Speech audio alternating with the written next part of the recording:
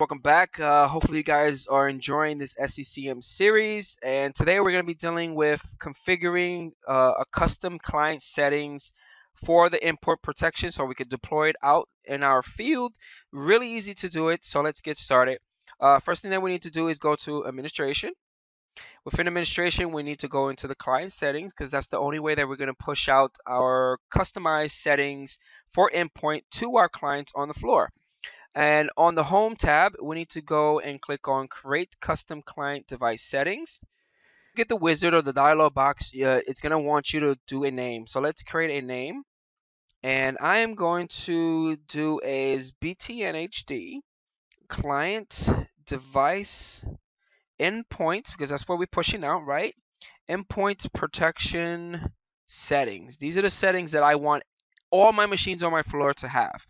And make sure that you pick the correct client type, which is for us is endpoint protection.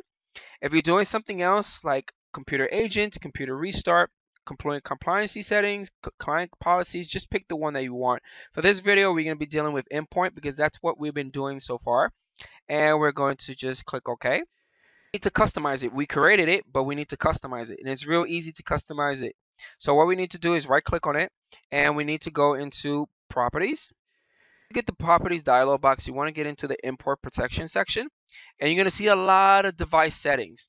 Okay, these are the settings that I'm going to be pushing out into my infrastructure, my environment.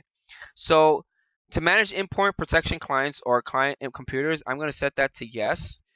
Anything else I'm going to leave as the default. We're going to click OK. And the next thing that we need to do is deploy. So we're going to right click on our new client setting and hit deploy.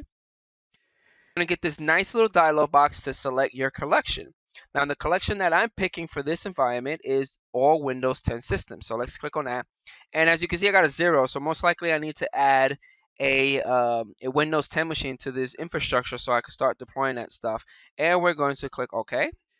Guys, the next thing that's going to happen within the SCCm and your workstations inside your environment is that eventually your agent is going to start talking to your SCCm and it's going to start grabbing this new client settings that we just created, and it's going to start setting all the endpoint protection stuff, and then we're good to go. Hopefully you guys enjoy this video. Leave comments right below, and catch you guys on the next one. Peace out.